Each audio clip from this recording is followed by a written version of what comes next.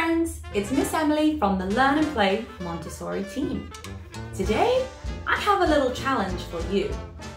I would like to find out if you could blow up a balloon. Do you have a balloon handy? Let's try. How might we blow up a balloon? I know! I'm going to use my mouth and I'm going to blow up a balloon.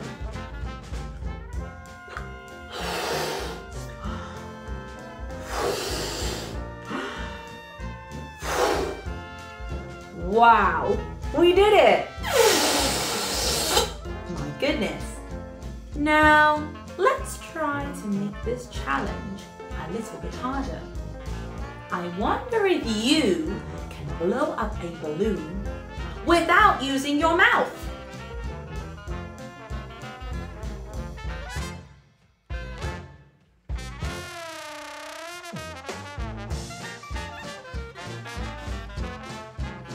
We might need a few extra things for this challenge. Let's take a look at what we might need to use. I have a bottle of vinegar right here. Let's have a smell. Oh, yes, that definitely smells like vinegar. Do you have your bottle of vinegar too? Let's see, what else could we use? Some baking soda. We might use this in the kitchen when we're making a cake. Baking soda. What else do I have here? An empty bottle. And I have some measuring cups. I have a very large 1 cup. And I have a little smaller 1/3 of a cup. We're going to use all of these things to blow our balloon up. It's really scientific. Let's begin. We're going to use our empty bottle and we are going to pour some vinegar inside. We will pour 1 large cup. Now you might need a little bit of help with your pouring, but if you can do it by yourself, that is fantastic. Let's pour our vinegar.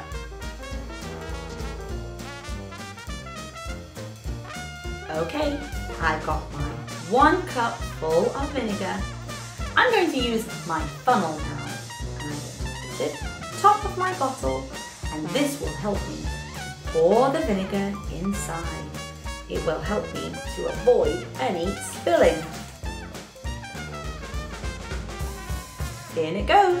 My vinegar is inside my empty bottle.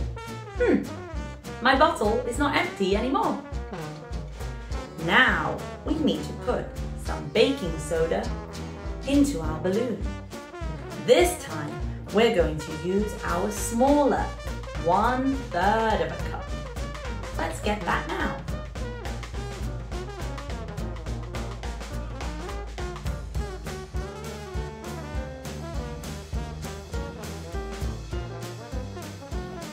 Alright, I've got my 1/3 of a cup of baking soda. Alright, my 1/3 of a cup is all filled up. Now it's time to put it into our balloon. I'm going to use my funnel again to help me put it inside. You might need an extra pair of hands when you're doing this, just to help you keep things steady. Let's pour it inside and give it a little shake and a squeeze. There we go. Ooh, I can see it's all going in.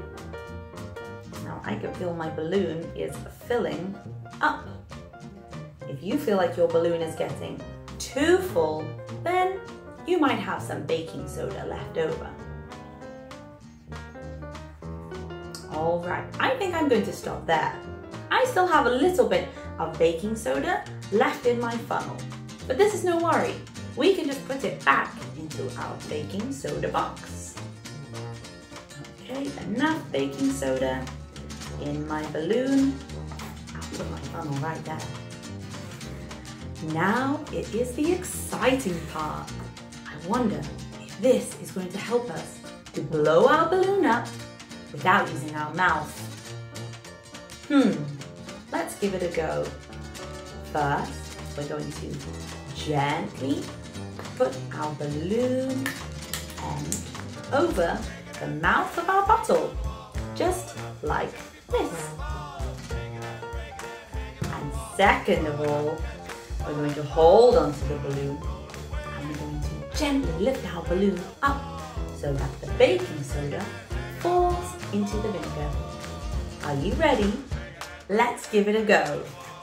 Ready, steady, lift!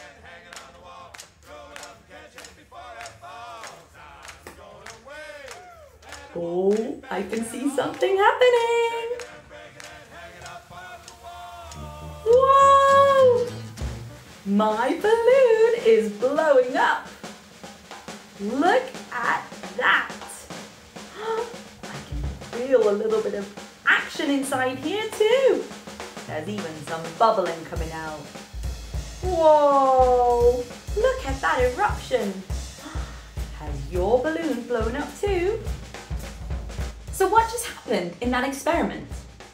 Well, mixing the vinegar and the baking soda together created a new gas called carbon dioxide.